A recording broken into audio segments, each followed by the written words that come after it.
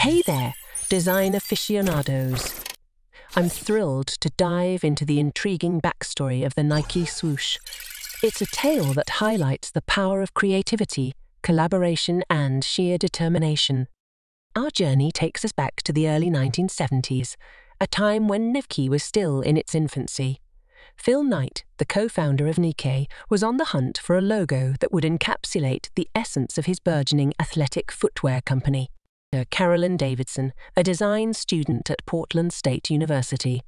Knight, impressed by Davidson's work, commissioned her to create a logo for his fledgling brand, then known as Blue Ribbon Sports. With dedication and creativity, Davidson embarked on the design journey, sketching numerous concepts in search of the perfect symbol that would embody Nike's spirit of innovation and athleticism. After weeks of brainstorming and refinement, Davidson unveiled her designs to Knight. Among them was a simple yet powerful emblem, the now iconic Nike swoosh. Inspired by the wing of the Greek goddess Nike, the swoosh exuded a sense of movement, speed, and victory, everything Knight envisioned for him. Impressed by its elegance and symbolism, Knight embraced the swoosh as the official logo of Nike. Little did they know, this collaboration would forever change the landscape of branding.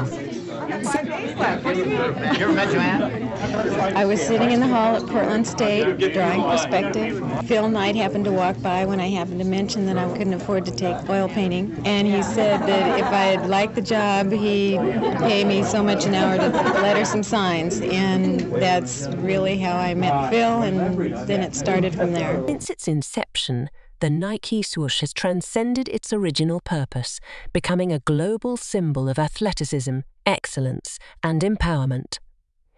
It's a testament to the enduring power of great design.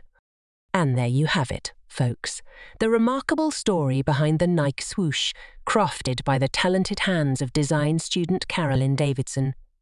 Remember, every great logo has a story, and the swoosh is no exception. Thanks for joining us on this journey through design history. If you enjoyed this video, don't forget to smash that like button and subscribe for more fascinating stories. Until next time, keep creating and embracing the power of design.